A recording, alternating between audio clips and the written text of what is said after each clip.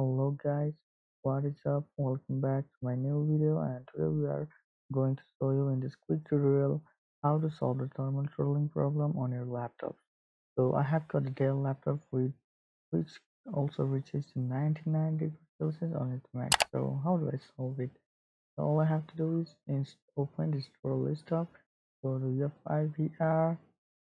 You will see your CPU cores and your speed. So what I have done is just decrease my speed from 36 to 27 for 2 cores, and just 33 or 32 to 24. Yeah, do these settings for anything that you think is good for gaming, and just press OK.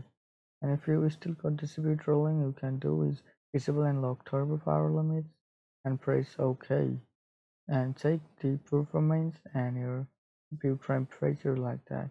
It's just too low. And if you got the GPU throttling as well, all you have to do is press Control F, and you will have this curve, and under this 700 bar you can see what you can do is increase its value up to 300. Like I have increased its value 315. It will like here, just increase to 300. 15, not more than that, and press L on your keyboard. Press the button and just press tick, apply it, and it's done. Thanks for watching.